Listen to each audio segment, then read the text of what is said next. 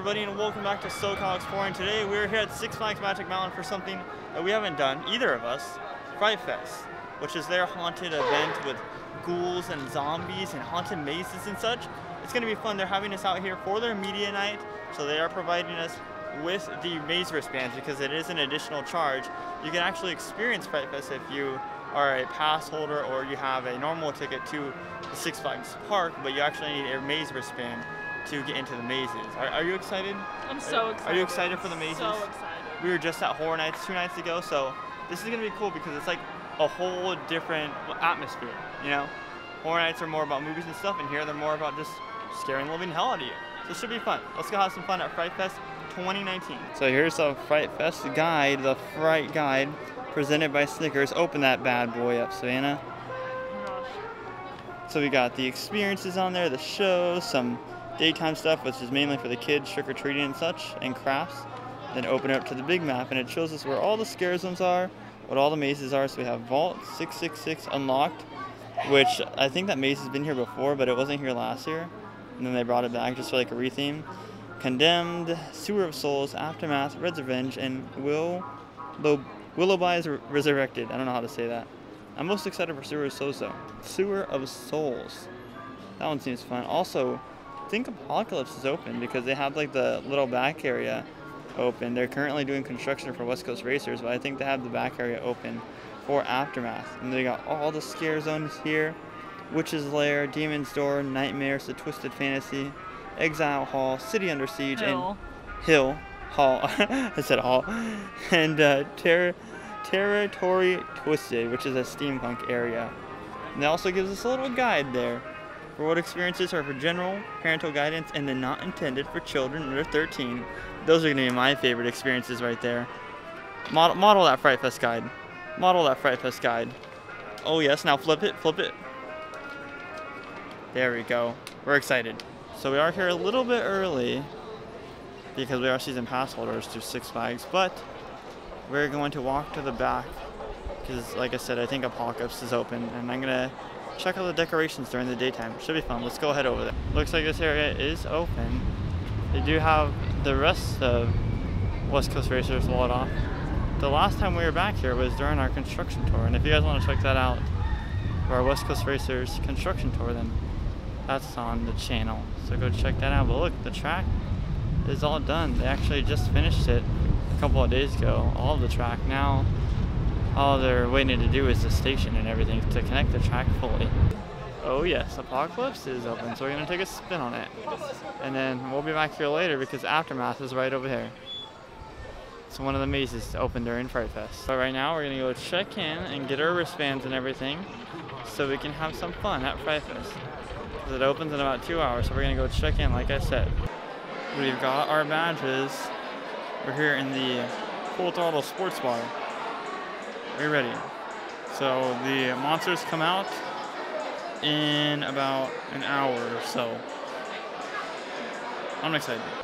Right now we're heading to what is called Unleashed, or what Six Flags calls Unleashed, which is essentially the opening ceremony of Fright Fest. So we're over here where they're having a 30-hour coffin challenge, which is a bunch of these people who lay in coffins for 30 hours. And it's a long, long time. And my friends are not, and this is their coffin area. So I forget what they win, but they've been in there since 3 p.m. yesterday, and they come out at 9 p.m. today. Oh, looks like somebody didn't make it. So again, everybody, Fright Fest is about to kick off. That's just a prop, by the way. But for the most part, everyone's still in there. So over here is where Territory Twisted's at, and over in the DC area is where City Under Siege is at. And that is where they're having their opening ceremonies. We're about like 15 minutes away where we'll see all the monsters come out.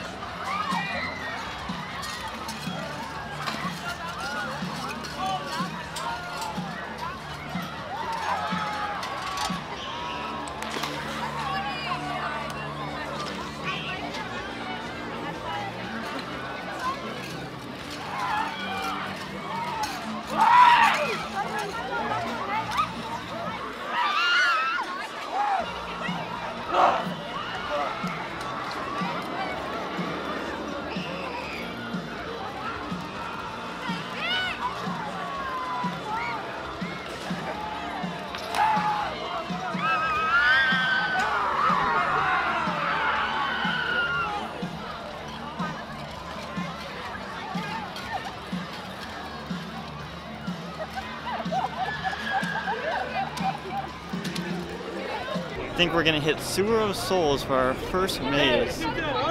It's a very different scene here though, because like I said earlier, you see, or you are allowed in to Six Flags or into Fright Fest if you just buy a normal Six Flags general ticket. So you see like families and such here and everything. But let's go explore the different scare zones and hit up Sewer of Souls. Coming into Witch's Lair.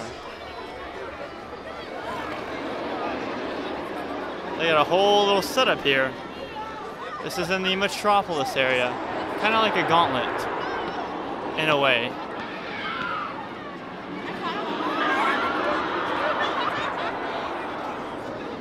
Got a still walker right here. A witch still walker.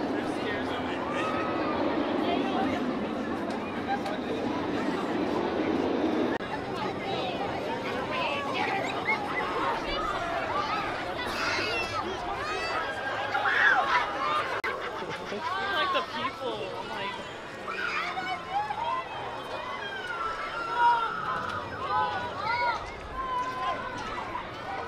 So we're in this little gauntlet area. Kind of like the decorations. Oh, hello. You got all up in my face right there.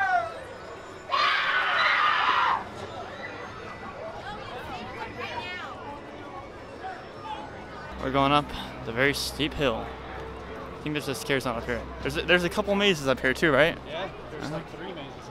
Okay, we're gonna do 3 mazes up here.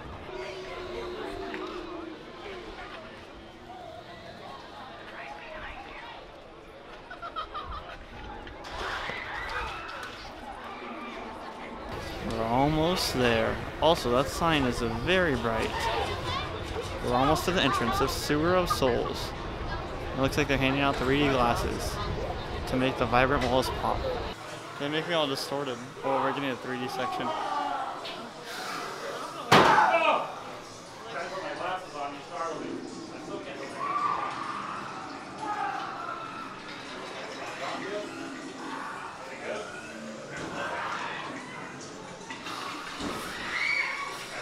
I'm very scared.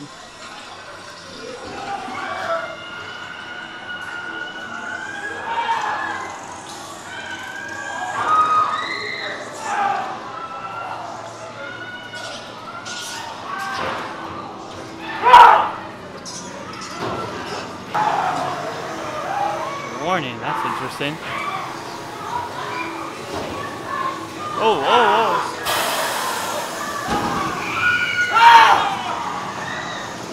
Oh, goodness.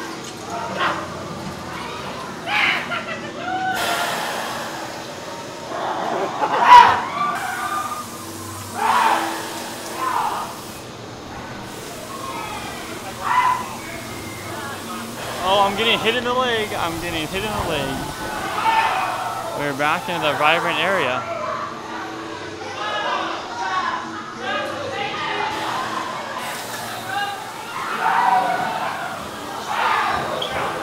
Oh, hello. We're about to enter Willoughby's mansion. Or Willoughby's Resurrected. We aren't too sure which one it is though, because on the map it says 2 different things. But it is indeed a mansion. We're about to head in.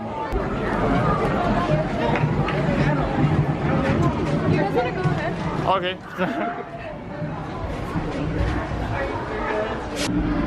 Oh, this one's really dark. Oh, that's a pretty cool effect.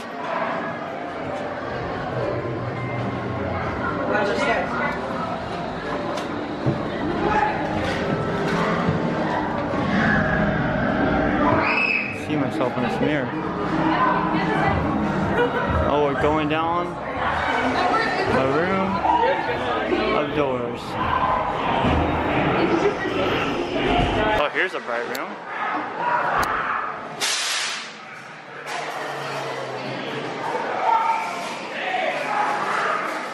Whoa, she's following it.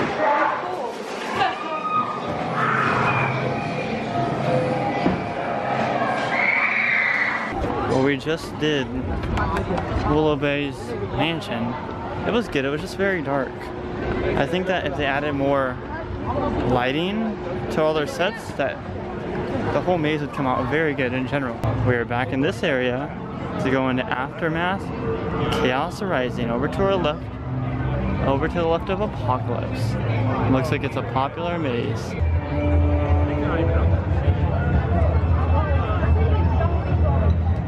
This crowd is very confusing. I don't know how this is working, but they're opening the gates. So, I'm confused. So they brought us to the actual line, and it looks from on the outside that there's huge sets in here in this post-apocalyptic world. This should be interesting, but a fun maze. Looks like we're going the evacuation route. Hopefully they stay true. Oh my goodness! Oh! Oh! Sounds like my alarm clock.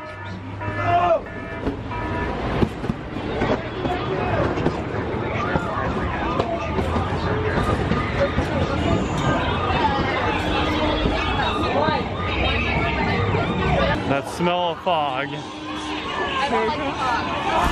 Oh, fire.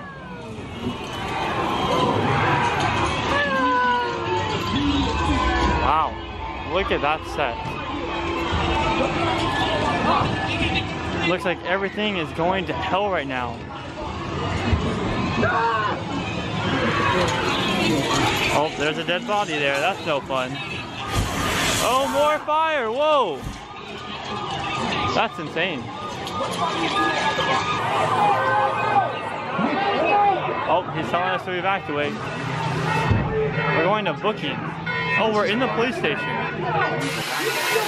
find the dock! Get out quick! Go find the dock! Oh. The dock can still save you! We have to find the dock.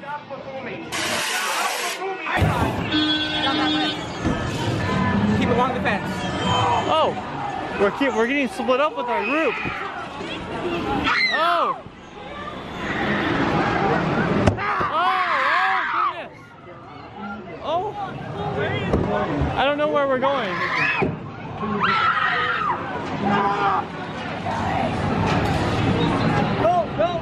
Hazmat section. There's a dead body on a gurney there.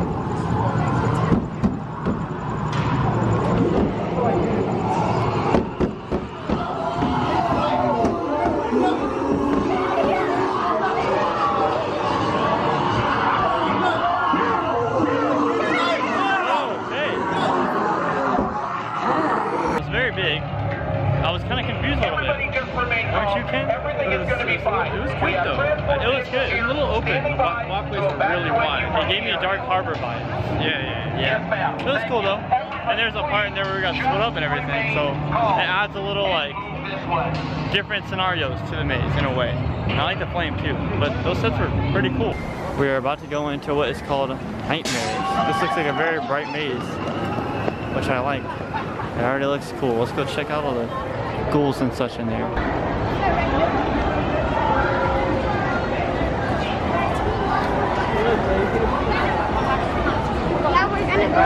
Look at this tree looking figure.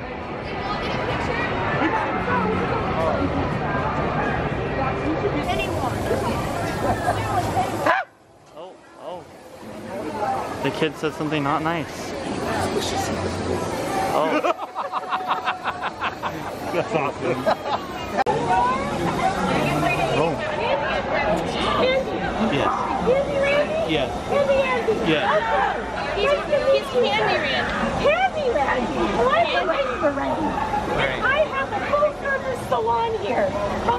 What else? Lorraine, full-service salon. And I am now chiropractic. I took an online course this summer. Yes, I did. Oh, she's got a foot and there.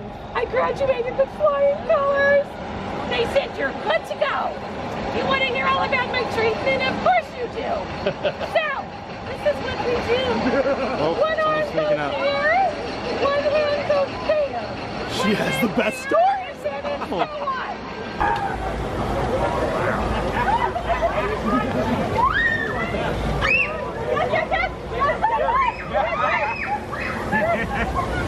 Oh, all these sunflowers are skulls. I just realized that. And like I said, this scare zone is called Nightmares. With a giant bright sign. looks very nice. And now we have made it to the front of the park where there are 3 other mazes and another scare zone. Because we just did all the mazes in the back in like the lower lot section of the park. And now we're in the upper area. So I believe there's 3 mazes by the full throttle area. And look at this not creepy carousel. This demon's taking a picture with a little girl. Because the scare zone we're in, I believe, is called Demon's Door. So there's a bunch of demons everywhere and rock music.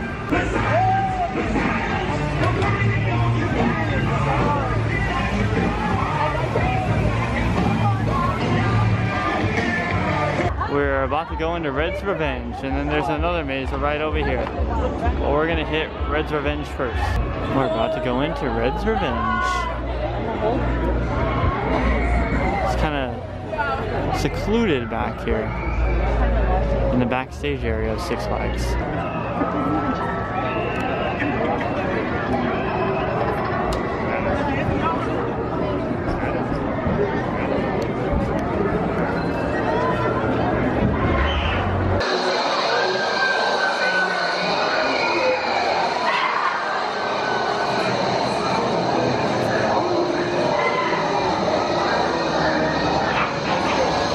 Another 3D effect.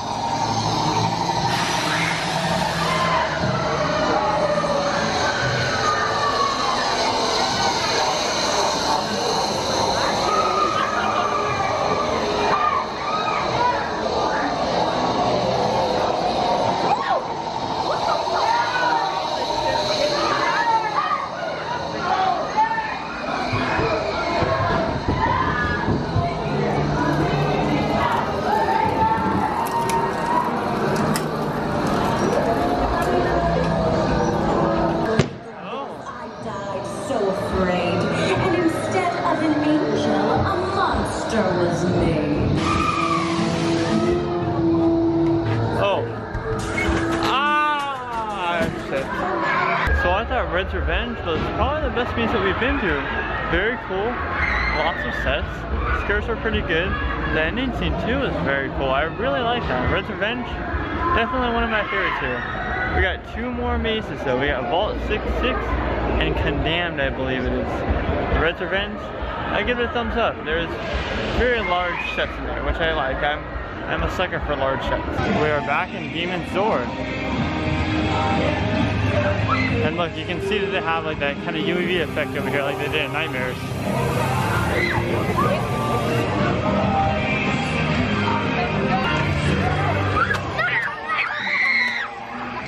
And this is how Six Flags greets you as you walk into the scare zone with a giant demon. Actually, a demon on both sides, so you have to walk in between them and be fully immersed in a demon's door. Very massive props, I like them.